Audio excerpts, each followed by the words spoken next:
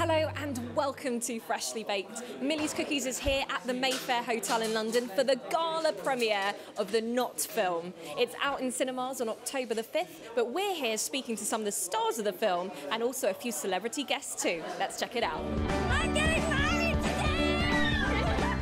By the end of today, I am going to be Mrs. Alexandra Christina Fernandez. Tell us about the whole process and why you wanted to get involved in this particular subject matter.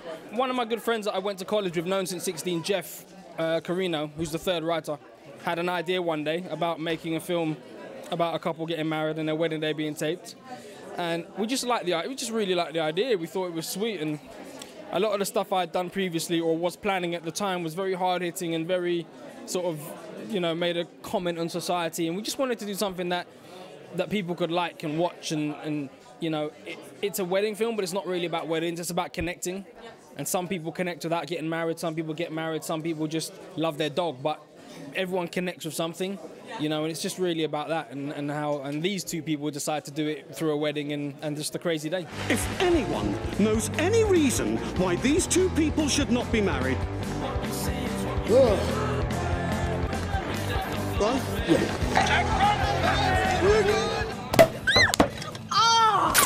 Us Brits, you know, what we do great is gritty films that can be quite bleak and stuff, but actually this is why I think this is exciting, that we've tried to do a film that you're going to come out and you're going to hopefully laugh a load and come out feeling great, and you know, and I think we've done that, yeah. Love you to the moon, I love you back again. I loved you from the start, I love you till the end, no matter what I do. What for you makes the ultimate wedding?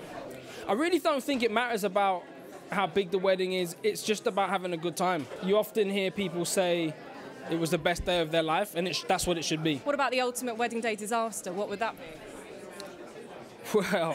Well, there's maybe too many things that could be mentioned. I think the bride not turning up would be a disaster, or the groom not turning up, or fine, you know, any stuff like that, you know. But you know, hopefully that doesn't happen to anyone that's watching this, and you know, we can just concentrate on the good stuff. It would be cool to be in a wedding when they say, has anyone got a reason why these shouldn't be married? And then someone says, actually, yeah, I've never been there. But I did think the other day, you know, that would be quite an interesting thing.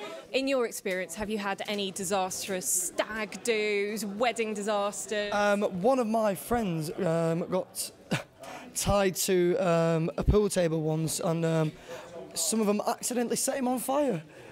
Ouch! Was he okay for the wedding day? Yeah, it was fine. Yeah. And what for you makes the ultimate wedding day? I think the reception afterwards. Yeah. Like the ceremony is always beautiful, but I think the drinks afterwards. A lot with the drinks. What about some cookies? Nice cookies? Millie's Cookies? Millie's Cookies? Yeah.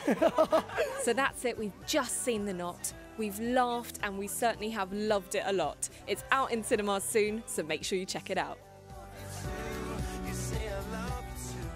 Don't see any of us getting married soon. We're real men.